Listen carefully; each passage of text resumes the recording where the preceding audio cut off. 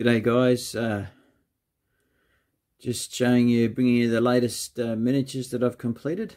What you can see in front of you, miniatures from the game Relicblade. Now, I believe these miniatures were designed by a guy called Sean Sutter, who 3D sculpted them, and these are actually cast in metal. He also wrote the rules system that goes with the game Relicblade, and I believe he launched it via Kickstarter and then has had some successful Kickstarters since then. Now, my customer will be using these not specifically with that particular set of rules, but with some other sort of adventure-based skirmish rules. Not sure which, but yeah, they're really interesting character figures. They're sort of slightly on the larger side of 28mm. They're closer to 35mm.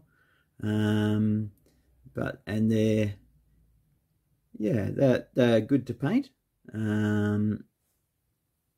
So we'll just, so I can bring them forward as long as we can keep focus.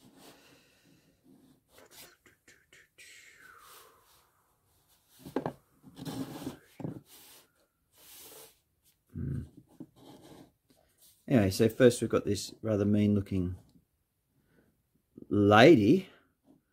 She's quite scarred and beaten up with a patch on her eye and armed with crossbow and sword and this sort of thing. So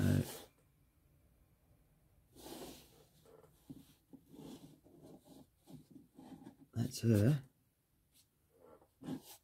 And then you've got these two guard figures with a slightly sort of Middle Eastern kind of vibe to them.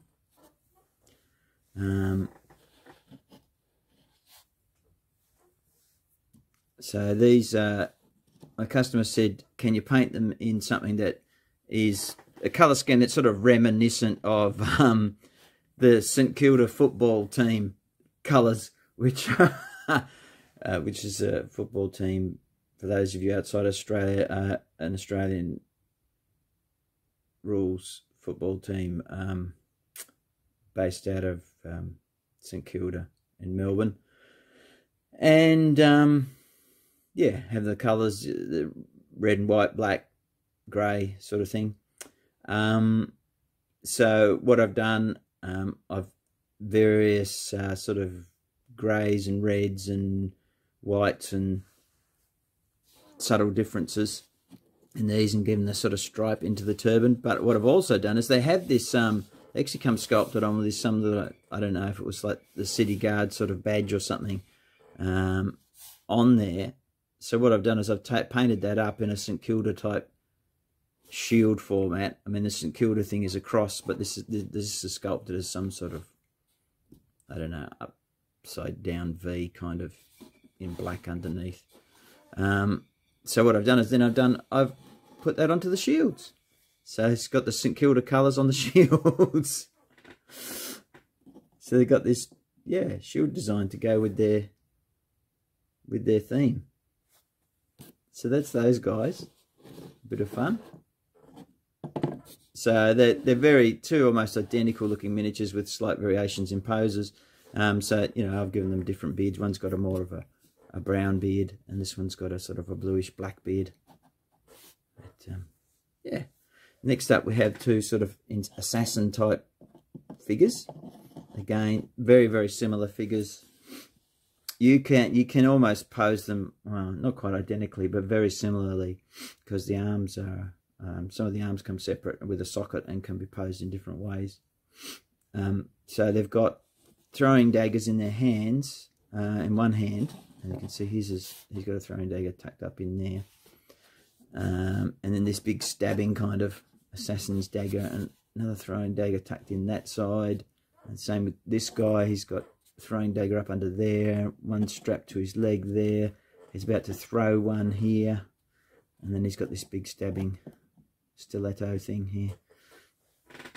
So the idea with these guys was to go have similar colour schemes, but again, they're very similar figures, but to mix it up.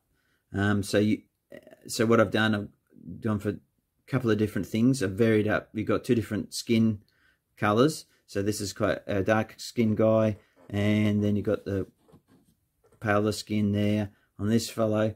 Now the cloak is what's called, off the base color is called an Oxford blue, so it's a really deep dark blue grey, and that color appears elsewhere on the figure, on this figure. So, and then you've got this really dark purpley sort of undergarment, and this sort of greeny, dark foresty, greeny bluey color on the trim and stuff. And then you've got black leather as well on various straps and bits. I'll put some stills up at the end so you can get a better idea. So again, same color palette is used on this chap, but we just mix it up, or I just mixed it up. So you've got the deep purple of the cloak, and then he's got deep sort of foresty green gauntlet things and leather work. But he has sort of black trim, and his main sort of clothing is this Oxford blue, this dark. Yeah. They look fairly menacing. So I thought I kind of went for colours of that, or kind of to me like night kind of colours. They're deep purples and the deep blues and the dark greens, you know, sort of. I mean, I could have gone crazy and sort of done it like painted it like that, tried to paint it like they were in moonlight, but then I'd have to have a completely different basing scheme as well and dramatic sort of lighting, and it wouldn't necessarily fit with the other figures. So here are some of the other guys. So again, you can see the I've gone St Kilda shield sort of style thing design that I used on these other guys. I've used should stop pointing with my finger and point with something else. Yeah, used on this guy's kite shield. He's quite cool. It's got a nice helmet with a plume, and you've got some of the other colours following through. Like he has this same quilted jacket that in this blue, this particular shade of blue that this girl back here does, but you've got the nice contrasting colours with the sort of bit of the reddy brown clothing coming through and a dark cloak.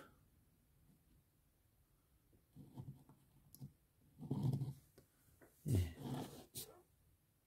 And he's got this sort of silver raven badge up on his sort of brooch on his cloak.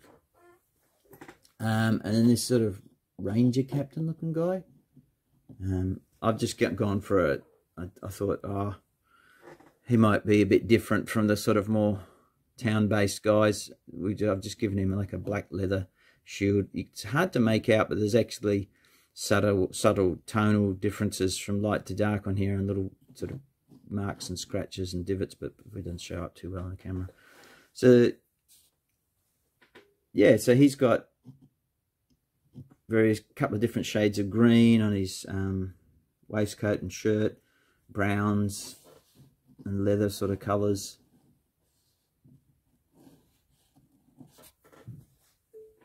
And this sort of russet cloak. Like most things, you know, they look better in person than they often show up on the camera. So yeah, pleased with how he's a sort of rugged looking face as well. He's quite a creased looking frowny face. It reminds me a bit of the from that old Ralph Bakshi Lord of the Rings animated movies. The way Aragorn was depicted in that, his face, that sort of reminds me a bit of that, without the ridiculous mini skirts that Bakshi put on his characters. They were very short tunics. That was very silly. But yeah, so yeah, so I'm really pleased with the highlighting and the contrast and stuff. Excuse me, so I'm just trying to bring these on a bit. Okay, then you've got more like a rangery kind of dude.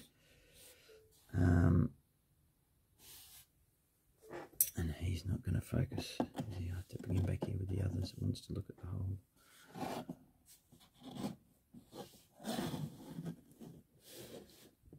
So yeah, he's got his foot up on a bit of a rock there. Green cloak, greens, browns, russets, leather colours.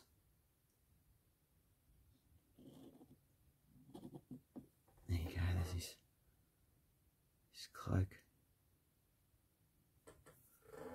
As I say, they look better in person, but camera never quite shows them up. I don't know. Well, I guess that's what happens when you've got to do it yourself setup, isn't it? And you haven't got proper gear to show them off to their best effect, and everything jumps in and out of focus. So there's actually let's see if I can point some light on there. It's got a little bit of some sort of fungi growing under there on the rock that I've painted in a slightly orange colour. Yeah. So yeah, I'm pleased with how they all turned out actually. And then you've got this interesting looking city guard character. See if I can bring him into. Get some high beam on him. There he is, big, thick, blonde moustache. And what I've done is I've actually gone again this shield motif. I've actually that's not sculpted on. That I painted that on. That little shield motif is just to well keep with the theme, basically. Some sort of man-at-arms, this huge billhook thing, male coif and helmet. It's a bit of a character. He's got some of his gear on his belt there. He's got a loaf of bread, his big leather pouch, and then he's got like some sort of glass bottle of refreshment with some sort of wicker case around it, and then round here on the end here, tied on with the rope, is a round of cheese. It's actual cheese, so which is kind of fun. Something to sustain him on his adventures, or just standing on guard for hours on end. Yeah, so pretty pleased with how those guys all turned out. Yeah, took my time with them to try and sort of create that sense of individual character, and also, you know, tying in motifs and colour palette and stuff like that. Yeah, so and so there's also different skin tones on these two guys, because these slightly Middle Eastern looking guys, I gave them a more bronzed skin tone just to mix it up a bit as well, because they look a bit different. But yeah, that's them. Sorry it's not all being all together in focus. I'll bring the box. There we go. There you go. They're sitting on a box, a file box. Yeah, a little bit closer.